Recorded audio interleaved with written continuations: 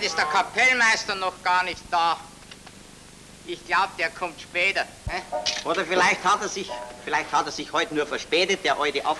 Ja, das stimmt. Ein alter Aff, das ist er auch. 6 Jahre kenne ich den jetzt schon. Und seit 6 Jahren ist er schon narrisch. Ja, das klang nicht.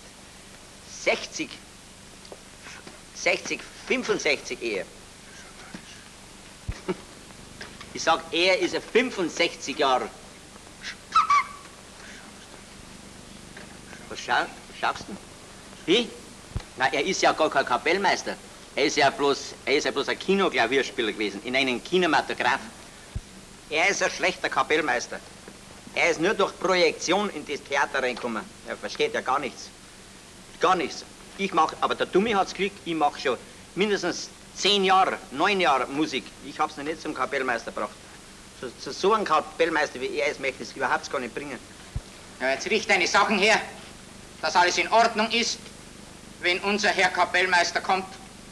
Wer? Der Herr Kapellmeister? Ja.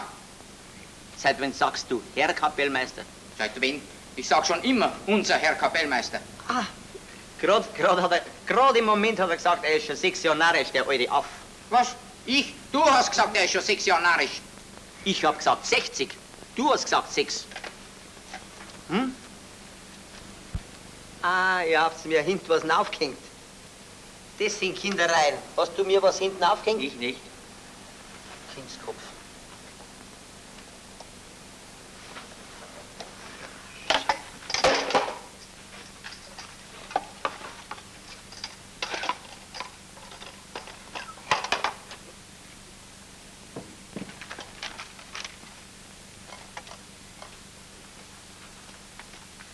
Jetzt hören Sie aber auf.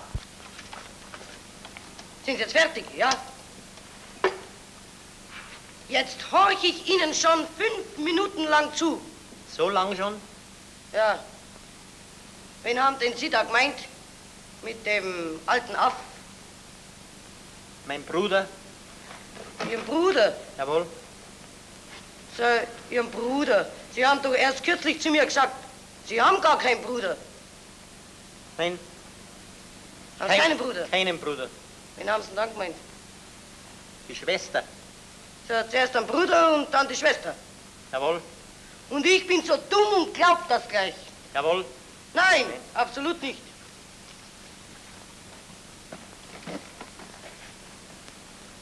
Sieht da, wenn ich drauf komme. Wenn ich da drauf komme. Aber dann spuckt's. Da kommen Sie nicht drauf. Es wird auch gut sein.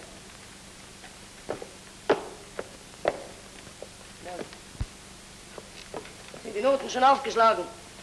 Nein. Dann schlagen Sie es auf. Sind schon aufgeschlagen. Die Krawatte steht Ihnen hinunterwärts. Wie? Ihnen. Die Krawatte steht Ihnen hinunter zu. Was ist mit der Krawatte? Ihnen? Außen, Ihnen außen. Die Wo Krawatte Ihnen? da. Ach so, da. Außen. Sagt er innen. Ihnen Ich außen. weiß es schon. Seid schon ein paar Mal rausgegangen, weil man das Ding, das Krankenäpfel ist mir abgebrochen. Hm? Schon wieder. Ja, ich weiß es schon. Jetzt lassen Sie mich doch in Ruhe. Die ganze Zeit oder jetzt sofort. Ich kann mich doch nicht aufhängen jetzt deshalb. Warum nicht? Na, Alles so geht, passt. wenn man den guten Willen hat. Noch lang nicht das größte Unglück, wenn man mal das Krawattel raushängt. Das kann jedem passieren. Die Hauptsache ist, dass die Musik klappt. Das ist wichtig. Jawohl. Aber von euch spielt Pause. da... Wie? Pause. Pause? Ja, wieso? Ja, wie kommen denn Sie jetzt auf Pause? Wer hat denn jetzt ein Wort von einer Pause gesagt? Wer denn? Ich habe verstanden, Sie haben Pause gesagt. Ich? Sie sind ja verrückt. Ich habe gar nicht dran gedacht an eine Pause. Sie haben gerade gesagt Pause. Ich hab's gesagt. Ja, jetzt im Augenblick haben Sie es doch gesagt. So, drum, ich hab's doch gehört. Ja, es wird Ihnen so passen. Kann ich am Anfang eine Pause machen. Machen wir den ersten Marsch. Marsch. Wie? Marsch. Ach, da sind Ihre Noten. Also Obacht geben. Nicht, dass wieder jeder dahin spielt, wie er gerade will. Kenn euch schon. Jeder tut, was er mag. Keiner passt auf. Keiner richtet sich nach mir. Für was bin denn ich überhaupt da? Ja, das haben wir uns mir auch schon oft gedacht.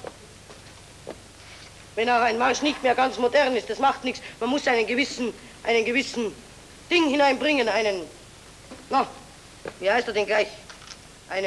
Ich weiß nicht, wem Sie meinen. Ach, Rhythmus. Rhythmus, aber der fehlt euch ja. Wie heißt der? Rhythmus. Vom Rhythmus spreche ich jetzt, jawohl. Der fehlt auch. Den kenne ich gar nicht. Rhythmus. Rhythmus? Nein, den kenne ich nicht. Seinen Brudern, glaube ich, kenne ich. So ist recht, der kennt den Rhythmus seinen Brudern. Ja, wie schaut denn der aus? So ein kleiner, langer. Der Rhythmus? Ja, mit so einem dunkelweißen Bart. So. Früher war er doch beim... Nein, Reisberger heißt der, den wo ich mein. Reisberger. Ah, da hört sich ja alles auf. Nicht einmal die einfachsten musikalischen Ausdrücke wissen Sie. Ich danke. Bitte? So, jetzt fangen wir aber dann an. Da, Ihre Noten. Der Marsch muss genauso gespielt werden, wie ich dirigiere. Obacht geben. Spiel mir genauso, wie er dirigiert. Ja. Das gibt's der Gaudi. Ja, das werden wir dann schon sehen, was das gibt. Jetzt probieren wir es einmal. Jetzt fangen wir mal an. Und wenn es nichts ist, dann hören wir wieder auf. Hören wir gleich auf? Ach. Fertig.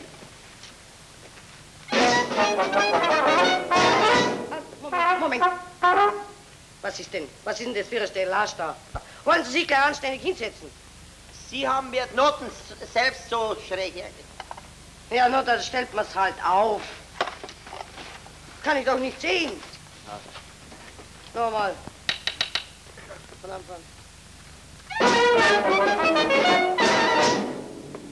Halt! Ja, was ist denn schon wieder? Ja, was winken denn Sie jetzt da ab? Einen Moment. Was ist denn? Habe ich mich getäuscht.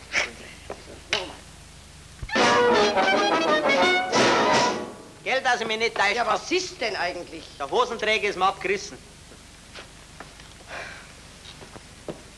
Also da jetzt, wegen seinem alten Hosenträger unterbricht er jetzt zweimal das Konzert. Weg, weg, weg, weg. Hört sich doch alles ab. Noch einmal. Saustall ist das. Weiter.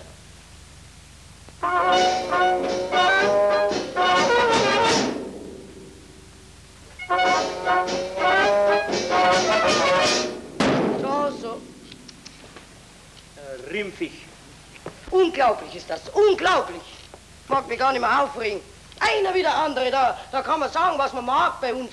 Bei der Pause haut er, ne? Das geht Sie gar nichts an, wenn der andere einen Fehler macht. Das kann Ihnen auch passieren. Ihnen auch, aber bei Ihnen hört man es nicht, wenn Sie einen Fehler machen. Ja. Passen nur Sie auf, dass Sie nicht wegmatzen.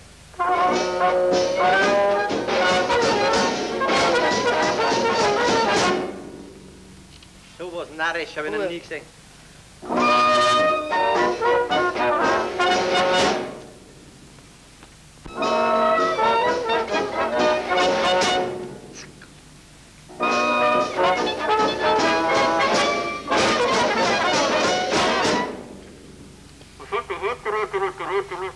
Wie? Ich verstehe kein Wort. Tun Sie das Ding weg. Was ist denn? Die Krawatte hängt schon wieder raus. Ja, das weiß ich. Schon ist doch gleich.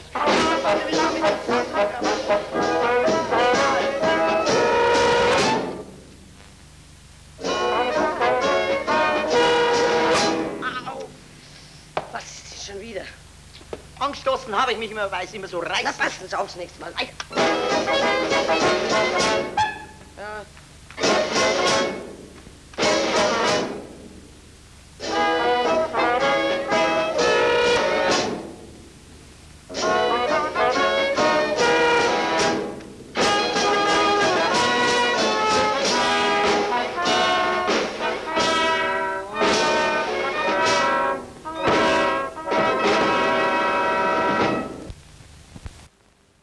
Weiter, jetzt machen wir das neue Stück, das ich gestern geschrieben habe. Das Ding da,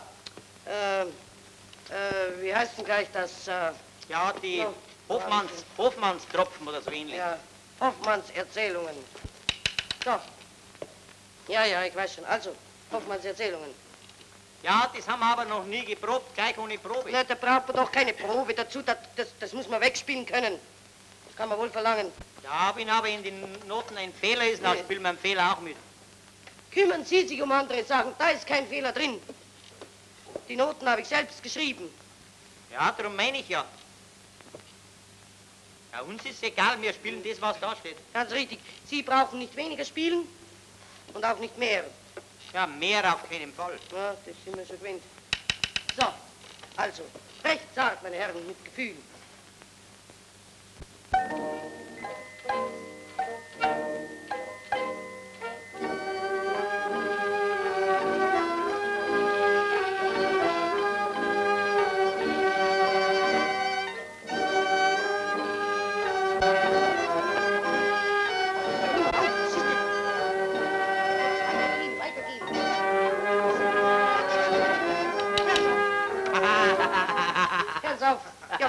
Was ist denn das, meine Herren? Warum wird denn jetzt da nicht weitergegangen? Wir können nicht weiterspielen, das ist ja ein Wiederholungszeichen beim 4. Takt. Ach, Unsinn.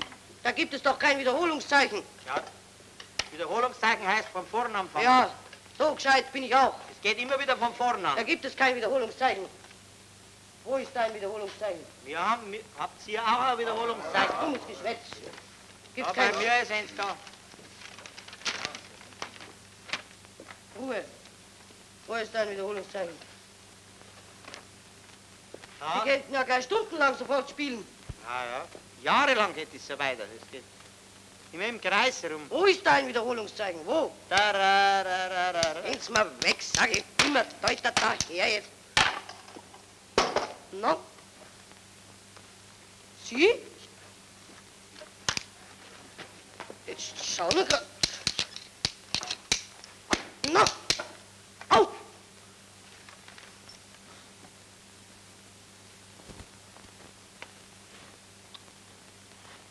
Ja, haben Sie schon sowas erlebt, meine Herren? Eine solche Unverschämtheit. Noch einmal. Au. Verschämter Kerl, verschämter. Ich habe ja gleich gesagt, wir spielen das, was da steht. Ruhe, kein Wort mehr. Jetzt machen wir die Dichter- und Bauer-Ouvertüre. Die können wir nicht machen, weil der Paukist nicht da ist. Ja, da brauche ich Sie nicht dazu. Das sehe ich selbst, dass der nicht da ist. Nein, der ist nicht da. Ja, ist ja recht. Das sehe ich ja, dass er nicht da ist. Wenn er nicht da ist. Der ist nicht da heute. Ja, hören denn Sie schlecht? Ich sag doch eben, das sehe ich selbst, dass er nicht da ist. Ja, wie kann man den einen sehen, wenn er nicht da ist? Ja, wer sieht denn eigentlich? Sie? Ich habe ausdrücklich gesagt, ich sehe, dass er nicht da ist. Ich kann ihn doch nicht sehen, wenn er nicht da ist. Das mein doch ich. Na, also. Oder sehen ihn Sie? Wenn er nicht da ist, kann ich ihn nicht sehen. Ich sehe ihn erst, wenn er käme. Wenn er käme, ja, der kommt nicht heute, der hat heute Ausgang. Darum müssen Sie trommeln. Stimmen Sie mal Ihre Pauke. Geben Sie mir einen Ton an, da hinten. Wo? Der da hinten, meine ich. L. No. Was ist denn? Was hat denn die Pauke für einen Ton? Einen scheußlichen, wie ein Kanapee. Ja, wie kommt das? Ich weiß nicht. Haben Sie ein Loch reingeschlagen ins Fell, ja? Nein. Ich hab's genau gestimmt bei den Flügelschrauben. Aber Ja, das müssen Sie doch hören, sowas. So kann man es nicht brauchen. vielleicht ist das schuld, weil der Cenelle drauf liegt. Wo liegt was? Wo? Ja, natürlich. Ja? So eine Kleinigkeit, was das ausmacht.